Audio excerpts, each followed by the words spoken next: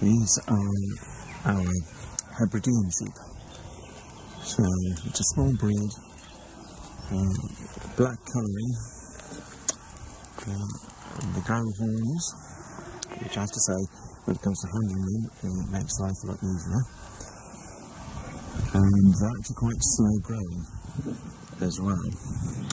But as you can see with this one here, the adult, she needs shearing, just as you would expect with just about any sheep. And they are sheared once a year. Now this ram here, born last year,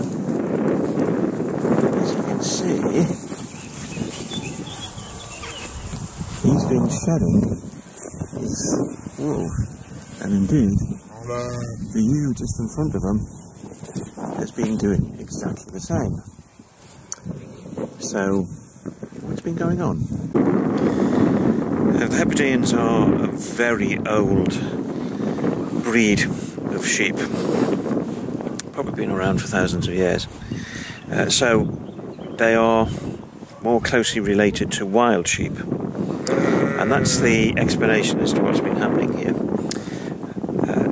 When humans first started keeping sheep, they wanted them for meat, possibly for milk, and for wool. But if the sheep were molting naturally, then the wool would be lost, and that would be one fewer reason why people would want to keep sheep.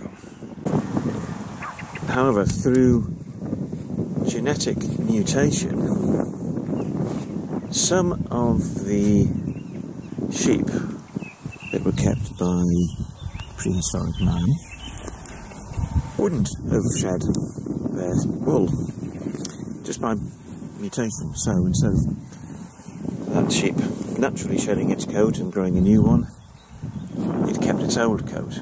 Now that was fine for prehistoric man, because that meant that he had a supply of wool. So obviously a sheep that through mutation kept its wool was going to be of much more value to prehistoric man, and that's the explanation for what's been happening here. So prehistoric man would have concentrated on keeping the sheep that kept their wool and therefore needed to be sheared. So they would get a wool from those sheep. They wouldn't have been interested in the sheep that shed their wool or moulted it. But some of those genes have survived, despite the prehistoric man's preference for sheep that kept their wool.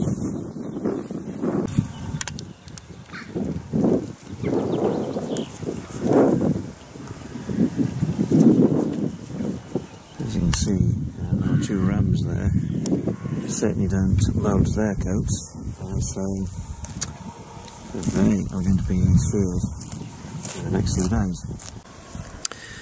So over time, prehistoric man would have built up flocks of sheep which were based largely on those animals that didn't shed their wool. So that's why we occasionally have sheep like that one there in our flock. As you can see, she's moulted most of her coat, and most of her wool. So that's the explanation for why this lamb here has shed its own coat. It's not finished yet, but it's 90% done. Looks like it's got a lion's mane.